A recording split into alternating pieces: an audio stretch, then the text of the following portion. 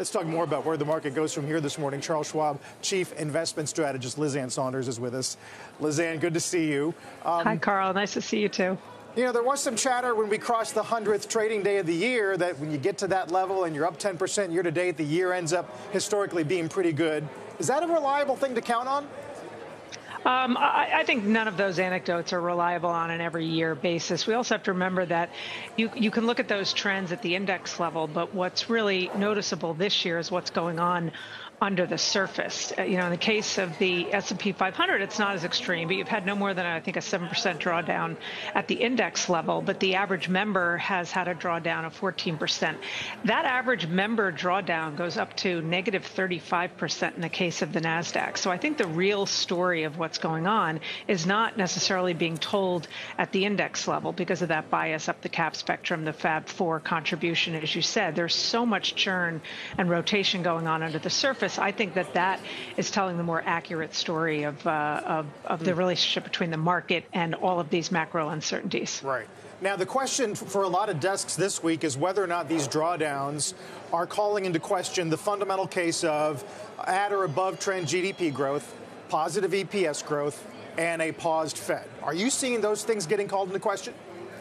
I think the sort of parlor game that's going on still with regard to the Fed and when will the first cut be, how many cuts this year, and that changes, of course, with every data point. But I think more important to the equity market broadly, but also specific to, factor leadership, whether it's small caps getting a lift or getting hurt disproportionately, is yields. I think the bond market is really in the driver's seat for the equity market right now. Now, of course, there's a relationship between moves in yields and prospects for Fed policy. Those are connected, but it's that real direct inverse relationship between bond yields and equities, with the inverse relationship being much stronger as you go down the cap spectrum, because obviously there's greater interest rate sensitivity when you get into the smaller companies. And that's, I think, really where the leadership has been defined is based on what's happening in the bond market. And for the equity market, it's very specifically the 10-year yield.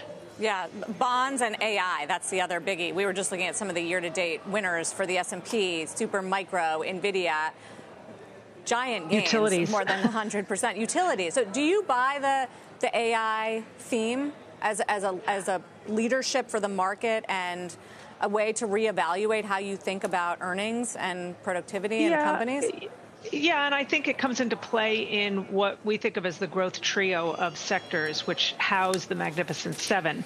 So technology, communication services, and consumer discretionary. But interestingly, although tech and communication services are still doing well, you've had that negative divergence in consumer discretionary, in part because that's not really the AI play necessarily, especially a stock like Tesla, which has been such a weak performer.